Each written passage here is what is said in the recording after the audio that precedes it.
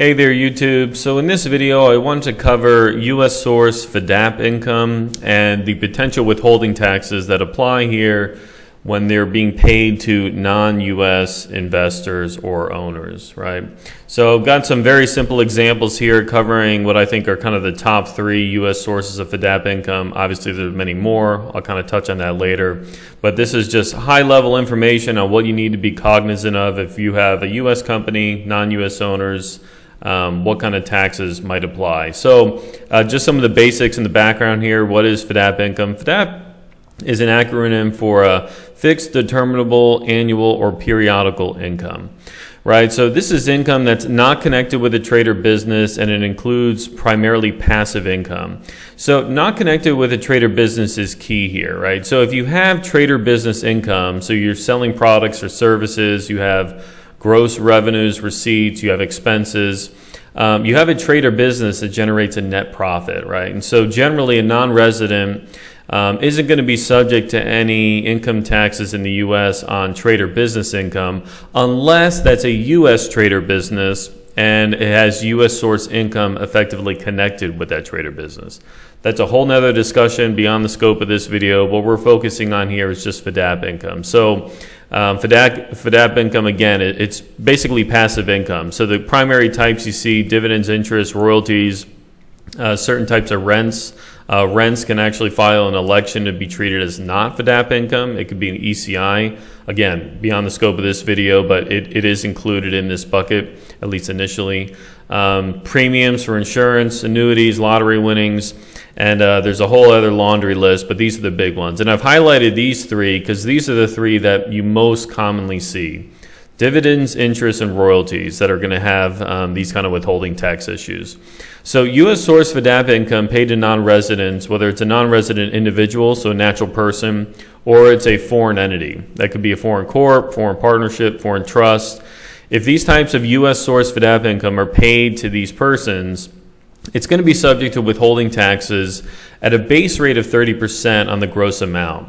And the relevant code sections here are 1441 and 1442. So 1441 covers this broadly for individuals, and then 1442 covers payments to foreign corporations. Now, the 30% withholding rate is the base rate, but it can be reduced if the recipient, so that non-resident individual or non-resident company, qualifies for a reduced rate under a treaty. So if you're a resident of, let's say, the UK and you're earning U.S. source FDAP income, instead of the 30% rate, you might be able to get a lower rate if you qualify as a resident and you meet one of the articles there for a reduced rate. Okay, so how do we source FDAP income? Again, it's got to be U.S. source. So the U.S. sourcing rules are outlined in code sections 861 and 862. 861 addresses income that is U.S. source. 862 addresses income that is non-U.S. source or foreign source income. So again, we've got the sections here for the top 3 that we're covering in this video: dividends, interest, and royalties. Dividends, you'll find this outlined in 861, A2, A through B. And basically, it means if you have dividends paid from a domestic corporation, it's U.S. source. So if you have a Delaware corporation paying out dividends, it's U.S. source income. If you have a Delaware LLC that filed an election to be taxed as a C Corp, same principles apply, right? You've got U.S. source dividend income. Dividends, so not listed in here, but just one little minor caveat there is you can have U.S. source dividends from a foreign corporation. So if a foreign corporation is engaged in U.S. trade or business and has U.S. source ECI, a part of its dividend distribution could be considered U.S. source. That's one exception, very, very unique. You don't see it often. So just general rule here is if you have dividends from a U.S. corporation, it's going to be U.S. source dividend income. Interest is the next big one, 861A1, interest paid by non-corporate residents of the U.S. Or a domestic corporation or entity. It's going to be U.S. source interest income. So if a domestic corporation borrows money from somebody outside the U.S. and then the domestic corp is paying interest out to that person, that's U.S. source interest because it's being paid by a domestic corporation. If you have a U.S. bank account and you have interest being credited to that U.S. bank account, that's going to be U.S. source interest. And interest, again, U.S. sources, the 30% withholding rate generally applies. Not discussing it in this video in depth, but interest very oftenly common or qualifies for what's called a portfolio interest exemption, where you can have U.S. source interest income paid to non-residents, but it's not subject to withholding tax, but it's still U.S. source income. Again, completely separate video on that because it's beyond the scope of this one. And then lastly here, just to round everything up with our big three, we have royalties, right? So H61A4, royalties are U.S. sourced if the patent, copyright, trademark, or other type of property is being used within the U.S., right? So if a payment is being made for use of property outside the U.S., it's going to be foreign. So just to kind of clarify this, because this is kind of confusing to some people, is, you know, if we have a Bermuda limited company here, so this is a foreign company, Bermuda limited company, owns the IP to a book that's being sold in the U.S., you have a customer in New York that buys the book and the publishing company pays a royalty to the Bermuda limited company. The royalty payment is going to be U.S. source because the purchase and use of the book occurred in the U.S. It doesn't matter that the IP is owned by a foreign company. If it's being used in the U.S., the payment is going to be U.S. source income. So that's a U.S. source royalty. Okay, so now just to go into a little more depth on one of these examples, we'll look at a U.S. source dividends example.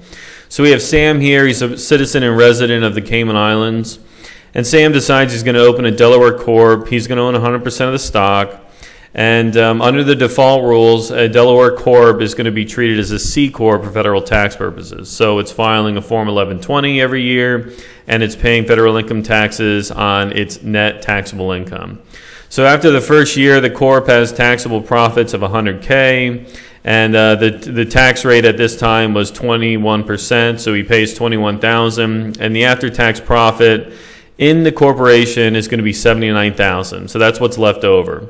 Then the corporation decides it's going to pay a dividend to Sam. He's the 100% owner, totaling $30K. So now what are the tax issues for the company and for Sam? Well, the $30,000 dividend distribution is U.S. source, right? Because it's being paid from a domestic corporation. Sam's a non-resident for federal tax purposes. He's a citizen and resident of Cayman. But more specifically, he's a non-resident because he's not a U.S. citizen, he doesn't have a U.S. green card, and he's not a tax resident under the substantial presence test. So the substantial presence test, in short, just means if you're living in the U.S. enough days during the year, regardless of what kind of visa you might have, you could trip over this substantial presence test and you become a U.S. tax resident. Okay, so again, Sam that doesn't apply to him. He's a non-resident.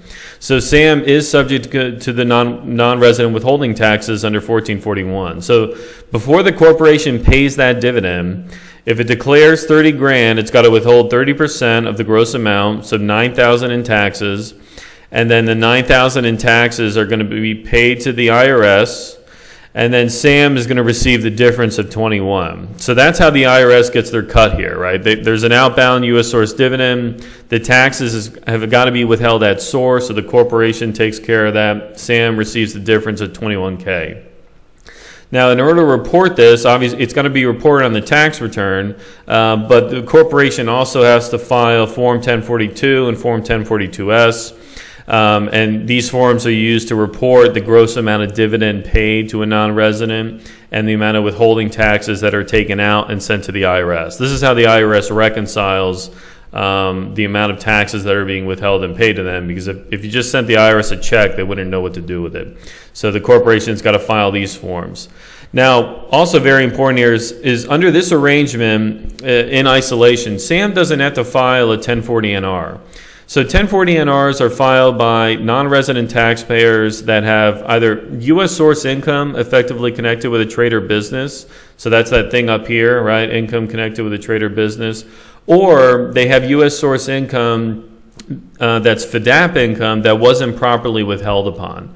So, for example, if the corporation paid this dividend and they didn't withhold a tax, then technically Sam is obligated to file a 1040-NR and pay the tax that should have been withheld. But if you are a non-resident and you have all the taxes appropriately withheld at source, then you don't have to file this 1040-NR. So Sam's done. He's just got to do his 1120 for the corporation. Corporation's got to do their 1042s. And everything else that might be required with the 1120, right? Non-resident owners also need a 5472 in there, amongst other things. So, but the takeaway here is, as long as the withholding's done, Sam shouldn't need this 1040-NR. So that covers everything I wanted to discuss on this slide and this video. I hope you found that helpful. If you have any questions, please leave me a comment below, or reach out for a consultation if you have any more in-depth questions. Happy to help wherever I can.